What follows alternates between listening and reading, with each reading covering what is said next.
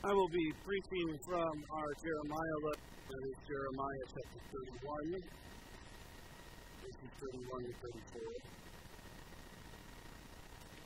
You get nothing else in this sermon things like this. Your sins are forgiven.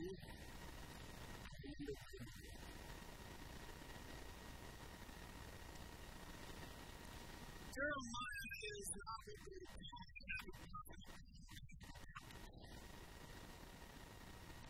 starts off his ministry at the same time doing his whole ministry business thing. God looks at him in a very compassionate way and says, I don't care. You're going to do it anyway. That kind of sets the tone for Jeremiah and God's relationship. Jeremiah is consistently told to give a hard message. And the hard message is that the Babylonians are coming,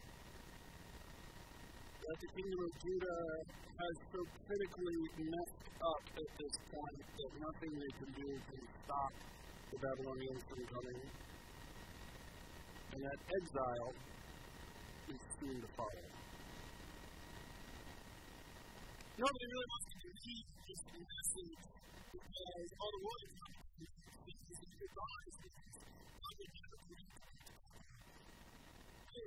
every battle will defeat the enemy.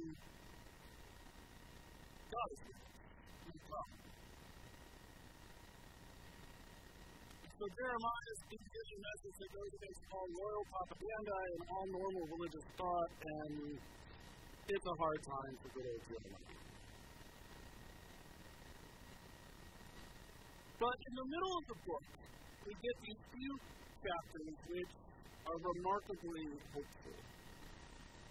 Amidst all the complications and destruction that we get these few chapters which take everyone away.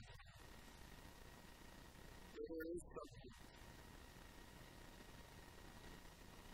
We can hear the hope at the beginning, because it's always about, hope is always about to come whenever God starts speaking this way. When God says, the days are surely coming. It's a key word for knowing that hope is on the way. The days are surely coming when I will make a new covenant with the house of Israel and the house of Judah. This covenant I will make with Israel in those days, says the Lord. I will put my law within them. I will write on their hearts. I will be their God, and they will be my people. Put another way, God saying, I'll conduct a divine heartbeat. Right? My goal is not to be able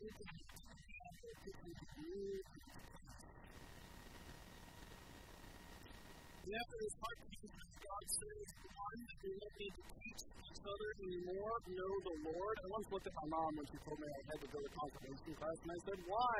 It says right there, you don't have to teach me anymore. It didn't work.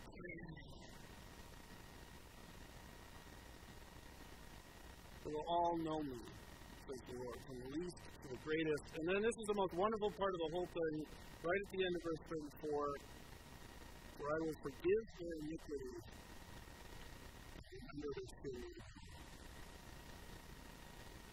I will forgive and they will remember.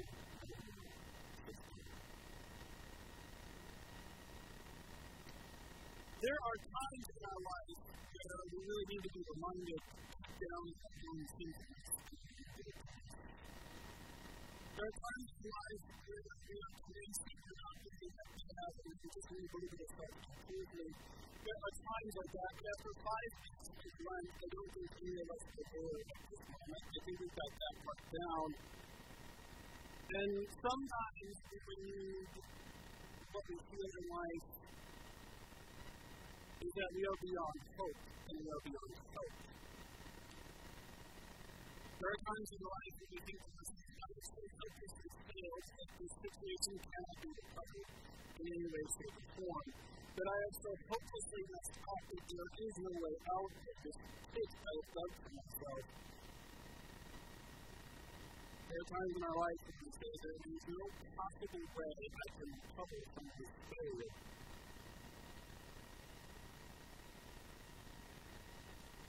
so Jeremiah comes to us today, to those of us who are feeling that way, and says, God will forgive, and God will remember you. God will forgive. God will remember you. The two must go together, forgiveness and remembering no more.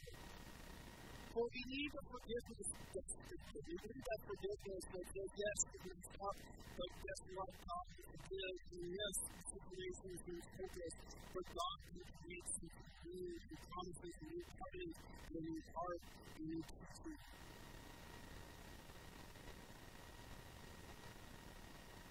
We need that word of forgiveness, but we also need to hear that our sins will not be remembered anymore. Because we need to know that our sins, our mess-ups, our failures, and our inadequacies aren't just kind of lurking on some secret list to be brought up later. But they're not just waiting in the tall grass, seeing to haunt our dreams at 2 a.m. in the morning. Who does that thing, right, when you wake up at like 2 a.m. and remember that time in like 4th grade where you said something embarrassing, right? And you say to your mind, I don't know why you're bringing this up, but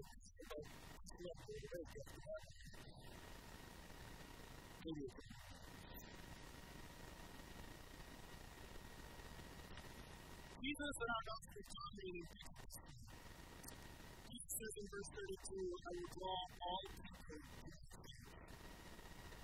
And he lifted up, I will draw all people to myself. Another way of saying, I will forgive and I will remember no more, that no matter the failures and the shame, Jesus will draw us near to the cross. No matter what. So I'm here to tell you this, just to simply say it. That every failure you are responsible for, and every failure you imagine you're responsible for, aren't quite the same thing. Every one of them are forgiven and remembered no more in Jesus Christ. And every inadequacy that you have experienced, and every imagined inadequacy that you have, they are all completely and totally forgiven in Jesus Christ. And they are not just forgiven because of forgotten, but no longer.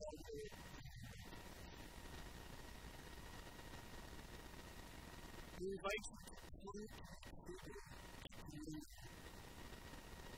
and touch that tangible sign that you are forgiven, tangible reality that you have received God's forgiveness in bread and wine. And that for me, I invite you to dip your fingers in the waters of the baptism and know that every sin that you harbor is no longer forgiven.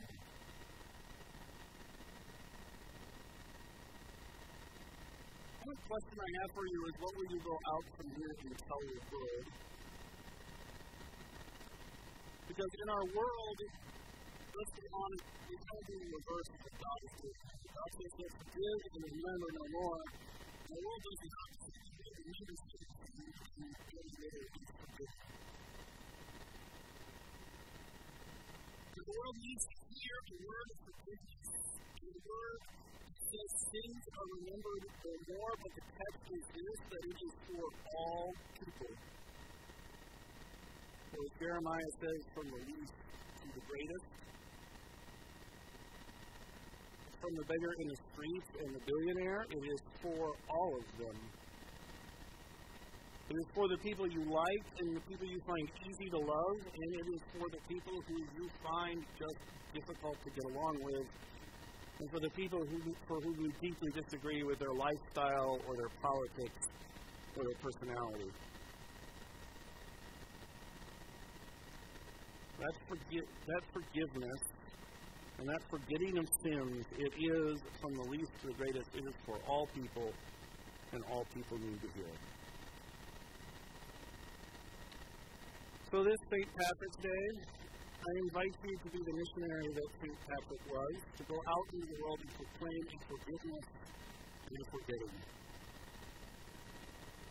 Go out into the world and proclaim that sins are forgiven.